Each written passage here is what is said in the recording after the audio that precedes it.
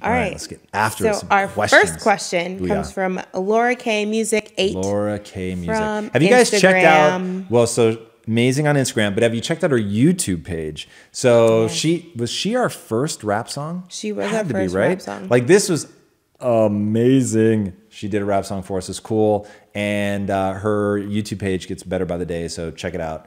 Definitely want to show the love. Out there hustling for sure.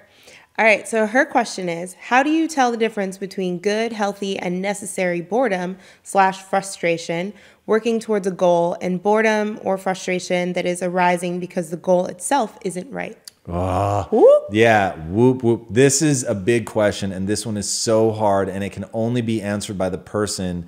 One of the things that I do for myself is I ask, how much do I care about the goal? Right. Okay, so like...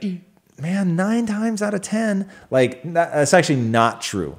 But there's going to be a lot of stuff. I don't know what the percentage is, but there's going to be a lot of stuff day to day, just grindy stuff. And it's going to come in, it's going to go. Like when we first founded Impact Theory, I wanted to punch myself in the mouth. I was on the phone. Like, do you remember me raging at the top of my lungs about the IRS? Yes. I was losing my fucking mind. That was probably raging about the post office. Oh God. Everything that like I hate doing, the beginning of a business is like, it's my Goggins moment. And I didn't have Goggins to see me through. By the way, just super random. I now consider like the set in the gym where your muscles are screaming and they're on fire and you do like more, those are the Goggins sets. So like, as I was doing it today and today was leg day and like, oh man, you want to talk about always finding a reason? Like, I've done enough. Like it really hurts. I don't think I can do another. Today I was like, motherfucker, like these are the Goggins sets. And I just kept going. I wanted to pass out at the end of my workout today. Anyway, That's Goggins awesome. sets. But I didn't have for Goggins. me, you're saying that, and I'm just like imagining little mini Goggins is like your muscles like yelling at you. Yeah. And so like Nice I'm just seeing visual. this like interesting visual because I'm a very visual person, so I automatically went there. So anyway, I dig that. continue to answer your question. So it literally, the beginning of a business is the Goggins moment for me. It's like all this ridiculous stuff that I don't want to be dealing with. It's like contracts on steroids. Yeah, it's paperwork all the time. So there's so much of that. But I was looking like out into the future and going, how much do I believe in what we're trying to accomplish? Like not just from a business perspective, like that's fun too. Like to think about like, oh my gosh, like to build like a multi-billion-dollar business and to create something massive. But more importantly, I actually believe to the core of my being that this is the answer to getting mindset to as many people as possible and that will influence the world and that the world will be a fundamentally better place because I'm willing to deal with the IRS. And that's what it comes back to me.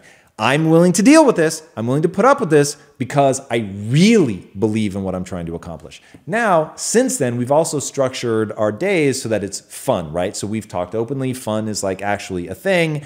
That we do things like the Star Wars Day where we do celebrations. Yes. We're planning a company party to kick off the summer because why not? Like to do things that are fun. I really love doing our lives. Like these are a lot of fun, right? So it's like really making sure that you're able to find like, where's the value? Like it needs to move the company forward, but also like, what are like, if there are 10 things that move the company forward and we can only afford to do 7, like if they're all equal impact, like what are the 7 that we find the most fun, right? And so really making sure that that's a part of the question that you ask and make the mandate that like fun is something that we talk about. And it's like a critical part of whether we consider ourselves successful. Like if we do what we want to do, but everyone was fucking miserable along the way, I actually don't consider that a success.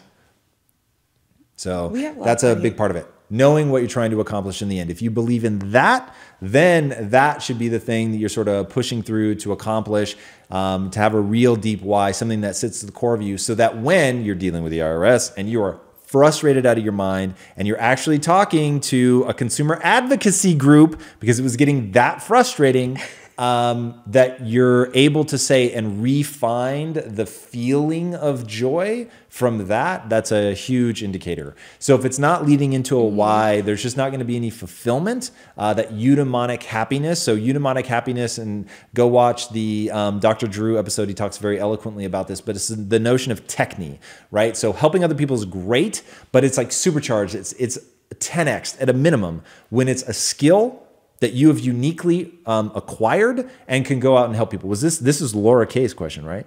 Yeah. So like imagine, Laura, that you're using music and that skill that you have acquired and your verbal ability to go out and help people. That's very different than ladling soup at a soup kitchen, which most anybody can do. So being able to help people with a skill that you've worked really hard to acquire, like there's very few things that are more fulfilling than that.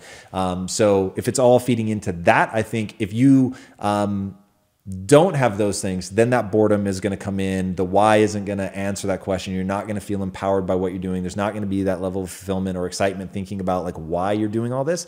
So yeah, I think it essentially, this is definitely oversimplifying, but it essentially comes down to your connection to the why. Yeah. All right. Hopefully that helped, Laura.